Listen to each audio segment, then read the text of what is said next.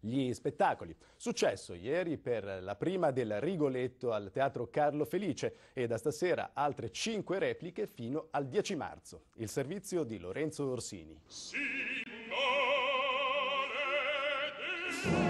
Maledizione e vendetta travolgono in un tragico contrappasso Rigoletto, il buffone di corte gobbo e deforme. Il melodramma di ambientazione mantovana a Genova conquista più pubblico di quello scozzese.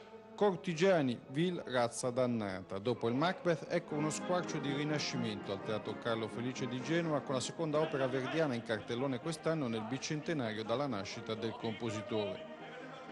E dopo il Gianni Schicchi della passata stagione, un ritorno alla regia del fresco 89enne baritono toscano e regista Rolando Panerai. Un po' fiorentino, anche perché Verdi ha scritto l'opera, però l'opera è nata a Firenze come tutti sappiamo, vero? Alla Camerata dei Bardi venne fuori questo nuovo tipo di spettacolo che poi si è concluso con queste bellissime opere che hanno scritto. Gli applausi più convinti del pubblico vanno al soprano georgiano Nino Maciazze, una voce davvero da sogno nel ruolo di Gilda, la figlia di Rigoletto.